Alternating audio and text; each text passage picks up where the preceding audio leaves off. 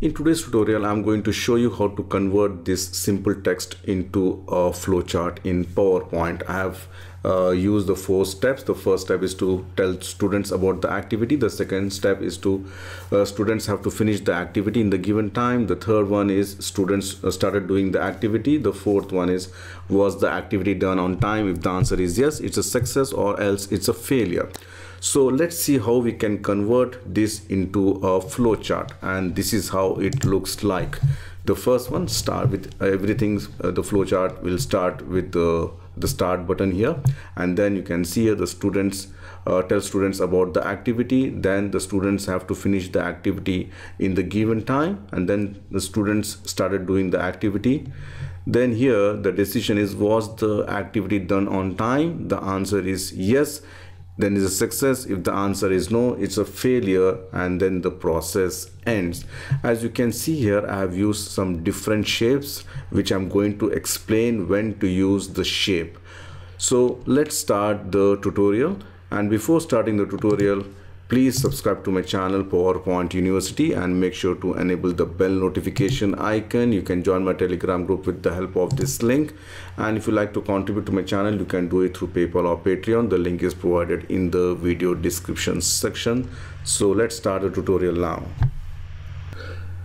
Before we start creating the flowchart, let's understand some 5 basic flowchart symbols here. If you can see, the first one is the oval shape, which is used for the start and end, and then the rectangle used for the process, the parallelogram used for the input and output, and the diamond shape used for the decisions, and then the arrow is used for the flow of sequence.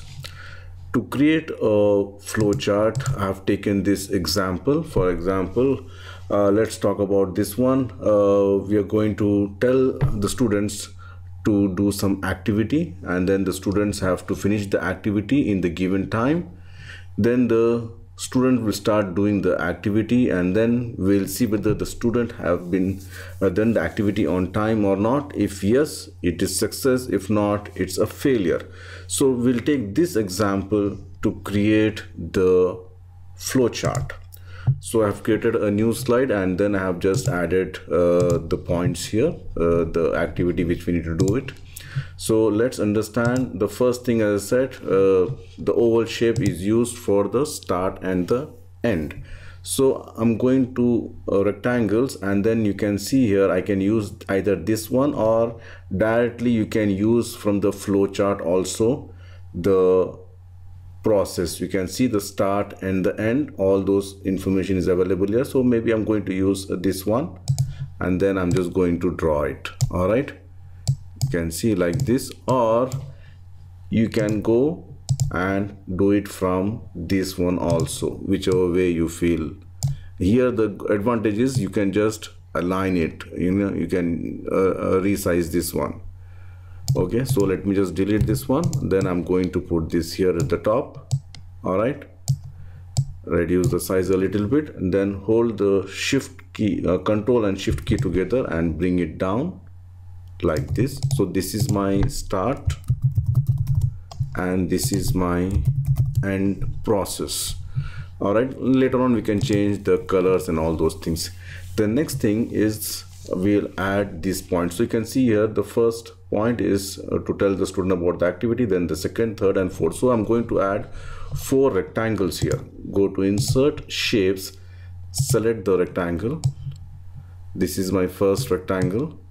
All right, then hold the control shift key together. This is my second rectangle, the third one, and the fourth rectangle. Now the first rectangle, we are going to copy this one, Control C and Control V copy. I'm going to home, center align, and reduce the size to maybe to 14. Then I'm going copying the second one, Control V, and then I can just use this one to change it. Then the third one, Control C, Control V, and then the fourth one, was the activity done on time. I'm going to copy this one till here and paste it. So again, using the format printer, you can see here I can just change this one. Let me just do it once again. Yeah, now as I've explained you that we have to change, we cannot just simply use these rectangles here, so we have to use some different shapes whatever we have explained here. So this is the oval shape, start and end. I have used here start and end. Then the other thing is we have to use some other thing for the parallelogram. For example, parallelogram I'm going to use for the input and output. So you can see here this one is the tell students about the activity. That's what this one, the input and output, and this one also going to be the input or output. So I'm going to change this shape to the parallelogram. So go to the shape format, edit shape, change shape, and I'm going to choose this one, the parallelogram. Immediately the shape got changed, you can see here. And then once you click, you can just change the way you want further. If you keep it as it is, not a problem. If you want to increase the size also, you can increase the size. All right, so let me just increase the size for this one. Like this, I can increase the size. All right, then next is the process. Process is the same thing. I'm not going to change this one, but this one it's going to be a decision. So the decision, as I said, this one is going to be a diamond shape. So for that, let me just go here, shape format, edit shape. Now I'm going to choose the diamond shape here. Then I can just increase the size depending on my requirement. You can see here. All right, was the activity done on time, all those things, and then I can just move it further down this one. So once this is done, now you can change the colors. You don't want this one the fill color to be white. All right, so I can make it shape outline, make it a dark blue, could be shape fill. I'm going to make it no fill, and then the text is not visible. So go to home, choose the color, whichever color, and if you like to change the font also, you can just go and change the font according to your requirement. So I'm going to use the hand of Sean, and I've just changed like this, you can see here. And then I'm going to add two more outputs, okay, which is the parallelogram. All right, so I can directly go to insert, add it, or I can just simply select this one, press Ctrl D to duplicate. Was the activity done on time? If yes, the answer, it is success.